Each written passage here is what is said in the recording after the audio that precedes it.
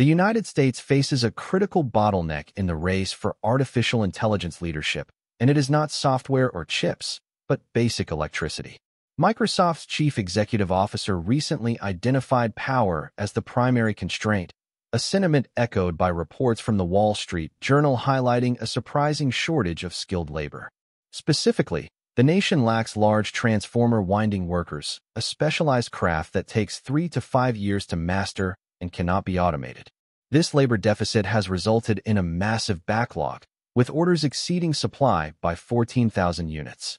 Even with major factories operating 24 hours a day across 3 shifts, customers face wait times of several years for equipment that previously took only 4 to 6 weeks to deliver.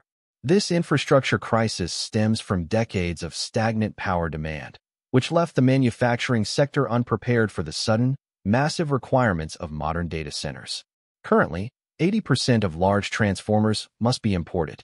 The existing grid, largely built in the 1960s and 70s, cannot handle the immense, sudden loads required by facilities that consume as much energy as medium-sized cities.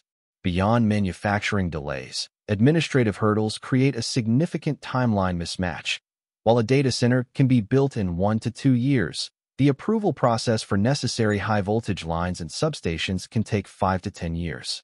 Alternative energy sources like wind and solar currently lack the large-scale storage needed to provide the 24-hour stability these facilities require.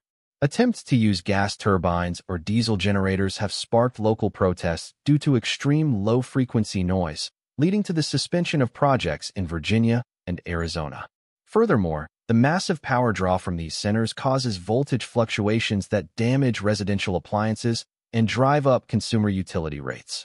This desperation has forced tech giants like Google, Amazon, and Microsoft to pursue nuclear energy and small modular reactors, or even consider radical concepts like space-based computing.